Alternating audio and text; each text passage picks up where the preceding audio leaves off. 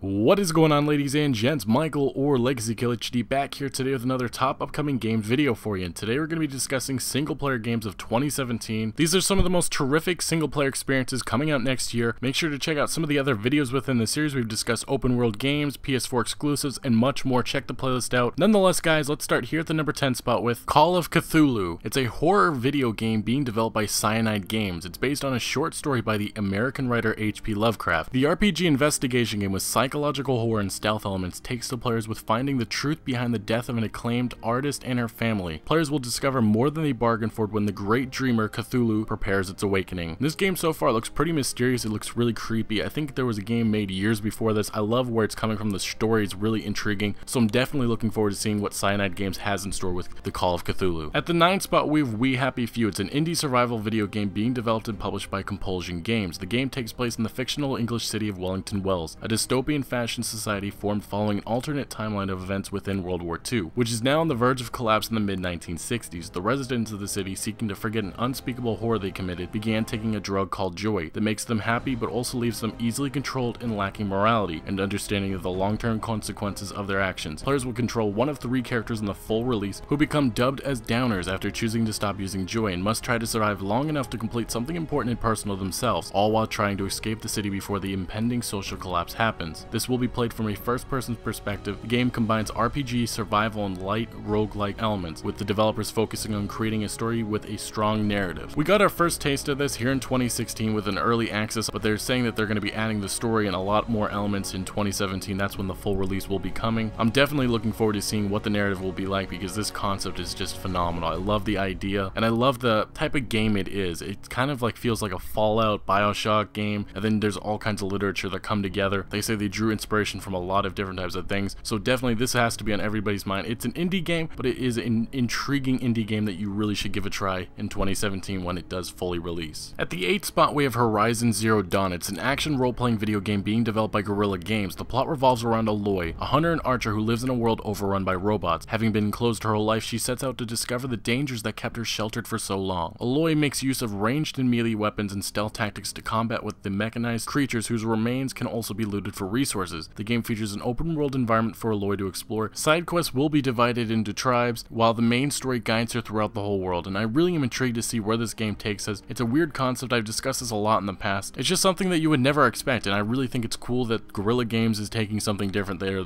known for the Killzone games, and I really am happy that they're taking a different type of step. We've seen a lot of the gameplay. It looks beautiful, but I'm really wondering what this story will take Aloy to. Maybe she'll find out the answers of what exactly happened to humanity and why these mechanized creatures rule the earth. At the 7th spot, we have Days Gone. It's an open world action-adventure survival horror video game in development by SIE Bend Studio. It will be played from a third-person perspective, and we will be controlling Deacon St. John, a drifter and former bounty hunter who prefers to live a dangerous life on the road over living in wilderness encampments. The game takes place 2 years after a global pandemic occurred which killed almost all of humanity, but transformed millions of others into freakers, mindless zombie-like creatures that are quickly evolving. Players are allowed to use multiple ways to complete objectives, such as utilizing stealth for silent takedowns or taking the aggressive approach by using long and short-range weapons. Players are also able to craft new items to improve combat efficiency. And so far what we've seen in Days Gone was a really awesome E3 presentation. It was a big surprise. Not a lot of people expected this, and it's a really cool zombie game. You know, a lot of people have been bashing on the zombie industry just because there's so many zombie games out there, so much to zombie entertainment in general, and I've even discussed it a lot, but I love the survival aspect of this. It looks really fun, and I really am intrigued to see what Deacon St. John's story will be like and seeing what it actually ends up being, because I've talked about this before. I said it looks like Sons of Anarchy type of thing, which will be pretty cool if they actually make it that way, but it also kind of grabs aspects from a lot of other zombie games that makes it a lot of fun. So I really am intrigued, and hopefully it'll have a fun story with different types of things that we'll actually be able to do in this open world setting. At the 6th spot, we have Detroit Become Human. It's a neo-noir thriller video game being developed by Quantic Dream. The plot revolves around several playable characters, all of whom are androids. Among them, Kara, who escapes the factory she was made in to explore newfound sentience, and Connor, whose job is to hunt down deviant androids like Kara. The characters may survive or perish depending on the choices that are made, which serve to shape the story as customized by the player. There are multiple playable characters in the game who can die as the story continues without them. As a result, there is no game over message following a character's death. The story will branch out depending on which choices are made. The more information one collects within a certain amount of time, the greater the chance of success will be in deciding the course of action. And this game is coming from the Heavy Rain developers, and there's a lot of choices in this. The game is set to only be between 8 and 10 hours, but the good thing is they're saying that there's a lot of replayability because there's so many different characters and so many different paths, and and so many choices that you're really going to have to think, I guess, fast in the first minutes of the game, so you'll actually be able to play through at the end and play a different type of style, and there's going to be all kinds of endings, and it's really sounding like you'll be able to create multiple different types of stories with these characters, just because it's such a different type of video game that we haven't gotten in a while. So it's going to be really cool to see how this all works out, but it feels like you'll be playing different types of stories each time you actually go through it. And at the top 5, here at the 5 spot, we have Prey. It's a first-person shooter video game being developed by Arcane Studios. The player takes the role of Morgan Yu, a human aboard a space station with numerous hostile aliens. The player will be able to select certain attributes of you, including gender, and decision made by the player will affect elements of the game's story. To survive, the player controls you to collect and use weapons and resources aboard the station to fend off and defeat the aliens. Also stated that the aliens have an array of different powers that the player's character can gain over time. One such alien has the ability to mimic everyday items such as a chair. It's being called more of a psychological game rather than a horror one. Now I know there's a lot of haters out there just because of the fact that a lot of people, like myself even, wanted to see that Prey sequel, you know, the original Prey. And with this new reboot coming from Arcane Studios, there's going to be a lot of people questioning every move that they make, but I'm really hoping they deliver with a great story and gameplay experience, and hopefully a game that doesn't make us question why that original Prey sequel did not happen. At the 4th spot, we have God of War. It's a third-person action-adventure video game in development by Santa Monica Studio. The game will be a soft reboot for the franchise. It will take the series to the world of Norse mythology. Kratos will return as the main character, and now he has a son. Kratos acts as a mentor and a protector to his son, and has to master the rage that has driven him for many years. This new installment will be single-player only. The game will feature elements similar to role-playing games, such as archery knowledge points as well as Spartan Rage timed ability during battle. This ability appears to be the new take on the rage ability of the previous installments. There will also be crafting resources for the players to find. This is one of the best delights of E3 2016. It looks absolutely phenomenal. I like that they're actually upgrading on the graphics, and I also like the story direction. It's going to be interesting seeing Kratos and his son and the direction that they go with that, and actually seeing what type of story will come with this, and also seeing the Norse gods. That's pretty cool. I like that they're actually rejuvenating this franchise by also going down that road, so we'll actually be introduced to new monsters and new gods, and this has been one of my favorite franchises for PlayStation, so it's going to be a lot of fun to dive once again with God of War, and I really am happy about this game and what it looks like it's going to be. At the 3 spot, we have Spider-Man. It's an open-world action-adventure video game based on the Marvel Comics superhero Spider-Man. It is being developed by Insomniac Games. The game will tell an entirely new story about Spider-Man and is not tied to any film or comic book. The game will cover both the Peter Parker and Spider-Man aspects of the character and will feature a more experienced Spider-Man, so hopefully that means that we don't get another Uncle Ben death. The game will also take place in an open-world New York City. Players will be able to use Spider-Man's well-known abilities such as web-slinging and wall crawling, as well as new gameplay elements unseen in previous Spider-Man games such as traversing using parkour. And guys, I gotta admit, I really am pumped for this. I've talked about this so much, but it really is one of those games that really caught my eye at E3. It was one of the best announcements. I think maybe if not the best announcement. It was just phenomenal. I mean, I've talked about this with a lot of you guys even in the comments of other videos, but this reminds me of Spider-Man 2. That was one of my favorite Spider-Man games of all time. Just a lot of hours and a lot of fun that I had with that. So this next one, we're getting a more experienced Spider-Man, so definitely hopefully we don't get another Uncle Ben death. That was one of the worst things. I swear every single game, every single movie has to have that, but I feel like it's time to move on. Maybe we get an older Spidey, older Peter Parker that's smarter, and maybe even a newly created villain. At the 2 spot, we have Mass Effect Andromeda. It's an action role-playing third-person shooter video game being developed by BioWare. It is the first game in the Mass Effect series to feature an open world. The game takes place long after the events of the first 3 Mass Effect games in the Andromeda galaxy. A new protagonist, Ryder, is designated as a Pathfinder, an operative tasked with discovering a new planet for the human race to colonize. The game features various planets for players to explore, with each having their own characteristics. Similar to its predecessors, the game features a dialogue tree, choices, romantic relationships with companions, and co-op multiplayer. Now this has to be one of the most hyped games for next year. Everybody's getting anticipated about this because it looks absolutely phenomenal. And I know all of us want to dive back into the Mass Effect universe, and this time with an open world to explore and all these new characters and alien races that we're actually going to be able to interact with and new enemies. I think it's actually amazing that they decided to give us something that's different, you know, a different type of game, but it's also restarting the Mass Effect series with new everything. I mean, it's going to be a lot of fun to see what BioWare has in store for us with this game. At the number 1 spot, we have Red Dead Redemption 2 or Red Dead 3. It's an open world western action-adventure third-person shooter video game being developed by Rockstar Games. In 2015, an ex-Rockstar employee, Danny Ross, confirmed Red Dead Redemption 2 was the next game coming from Rockstar Games. In 2016, it was leaked with an in-game map that Red Dead Redemption 2 was on the way. Multiple sources, including Tech Radar, confirmed this leaked map to be legitimate. This leaked map actually contains information hinting to an Indian war that I discovered myself. You may want to check those videos out because they are crucial to the plot for the next Red Dead game. Months later, pre-alpha concept art was leaked showing the direction of the next Red Dead game. Take-Two stated we won't see any releases from Rockstar till at least April of 2017. What we know so far about the Red Dead Redemption 2 is it will be much bigger compared to its predecessor. It It will be a prequel, and the ability to swim and explore the ocean will be featured. This game is shaping to be between the 1880s and the 1900s, which is a period that I'm really intrigued to see because there are some historical moments that we already know about in the Red Dead Redemption universe, such as the massacre of 1899 in Blackwater that included Landon Ricketts. And that's not to mention some of the other historical moments such as the Indian Wars that ensued during that period of time and the Spanish-American War of 1898. There's just a lot of history to cover in these games, and it's going to be really fun to see what Rockstar Games can make with this. And also not to mention some of the other things I want to see from Red Dead Redemption, such as hunting, looting, Deadeye, mini games such as poker, duels, online multiplayer, and horse riding, and so much more. But the main focus is hopefully going to be on the narrative because that's what made Red Dead Redemption such an amazing title. But I think we all can agree we're just ready to dive back into this Western setting and get another Rockstar game. Anywho guys, I want to thank you so much for watching. Make sure you tell me in the comment section what single player game you're looking forward to the most and why. Also check out some of the other videos within the series. And if you didn't already, make sure you smack that like button if you did enjoy the video or found any informative value. Thank you so much for watching. Love you guys, and I'll see you later.